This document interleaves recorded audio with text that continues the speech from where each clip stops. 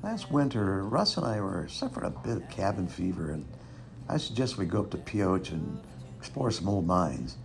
I looked at the snow levels that were reported on the internet and really only expected that to be less than a foot of snow.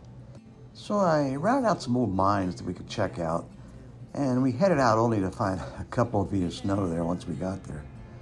The sites I'd created routes to were actually impassable, even though we both drive high-clearance four-wheel drive vehicles. As we were driving down a road, I noticed a head frame up on a hill, just a short distance away.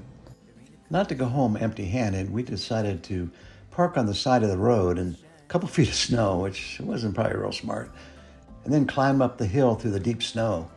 It was worth the climb to find the Volcano Mine that was used to mine silver, manganese, and lead. The head frame in the shed really stood out against the white snow.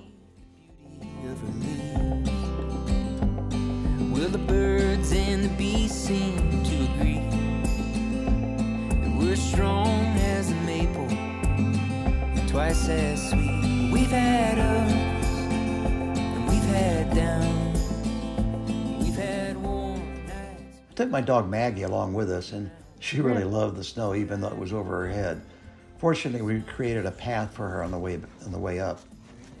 Thanks for watching the adventures of two old guys in the middle of nowhere and surviving.